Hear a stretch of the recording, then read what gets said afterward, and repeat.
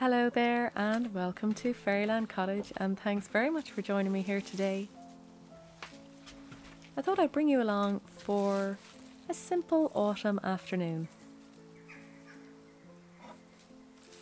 I'm making a wreath for the door just to bring a little bit of autumn decor. And wreaths are a great way of just bringing a little bit of decoration, but you just pick wild flowers, a lot of dried flowers at the moment, some nice autumnal colours, and it's completely free. And I never know what I'm doing when I'm making the wreath. I really just pop things through the branches and just see what works. And you may have seen this wreath in other videos. I made these willow wreaths years ago. They're just made with some willow twigs, and then I just bring them out year after year. I love using things like oak leaves. They're so synonymous of autumn, and some laurel berries, and then some other wild weeds. It's just really simple, and it's a lovely way of just bringing out a bit of creativity.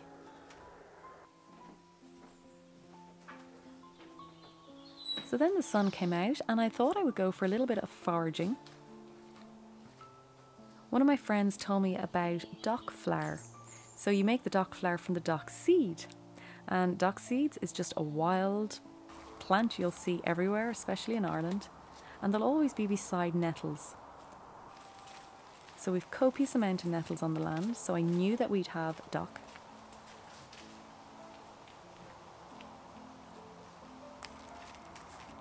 And I love when I hear about something that can be used for something edible, especially when it's nutritious. And especially when it's free.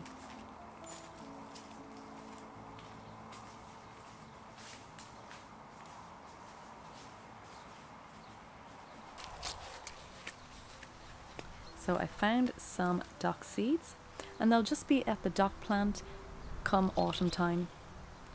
And I read that the dock plant can have about 30,000 seeds. So you just kind of pop them off like so, and then we're going to grind them later and make them into flour.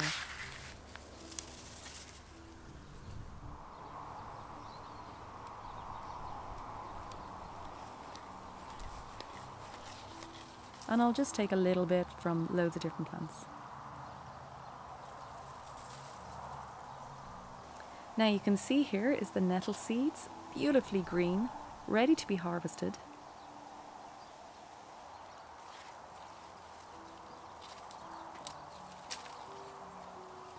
And as I was picking them, of course, you wear the gloves. Although the sting, a lot of people say, it is good for you.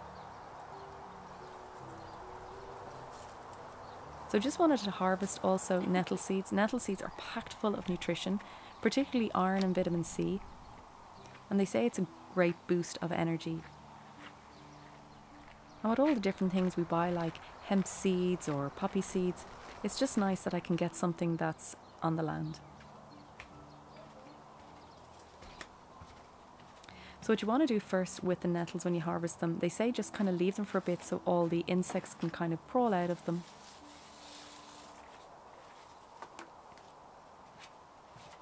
So I'm going to let these dry for a while, and then I have ones that are already dried.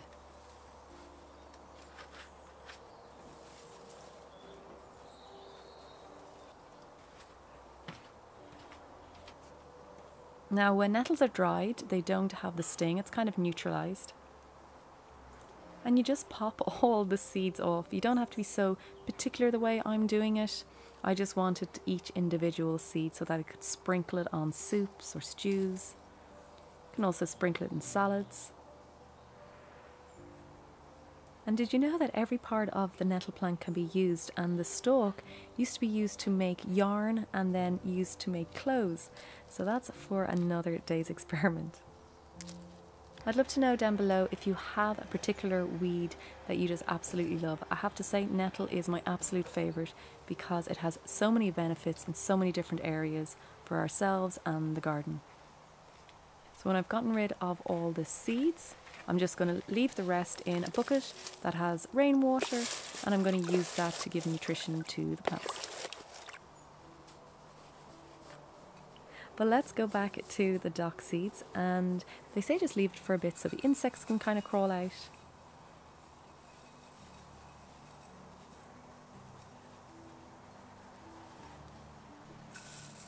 And what we're going to do first is roast it, and they say this brings out a nutty flavour.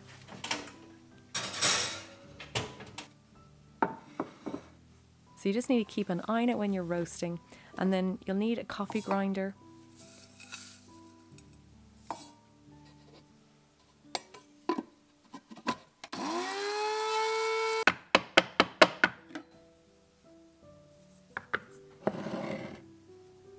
So when I was doing the research, it said to use 50% of the dock flour in bread making. So I'm going to use about a third. So I did 1 cup of dock flour to the 2 cups, and I'll leave the recipe below, but it's the same as my other soda bread recipes. And what's great about dock flour is it's completely gluten-free.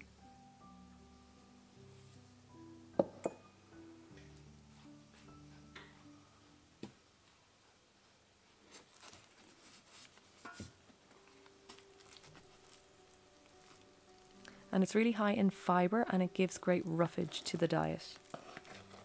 So it's great for your digestion.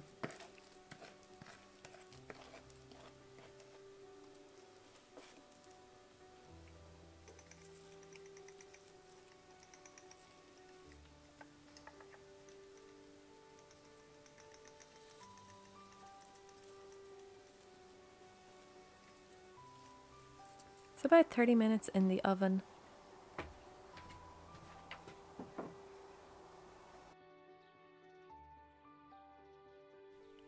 And it's such a dark brown. It reminded me of really dark rye bread.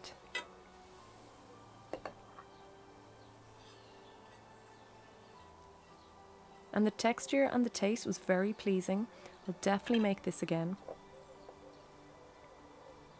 There's something so rewarding about collecting something in nature and then utilizing it for nutrition.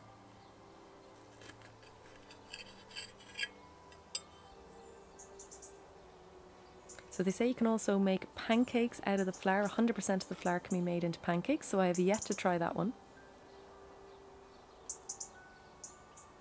But I'd love to know if you've actually ever used it before.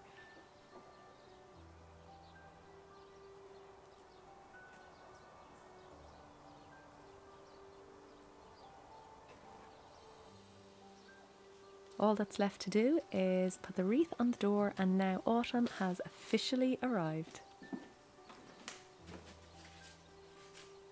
So chat as always down below or over on Instagram.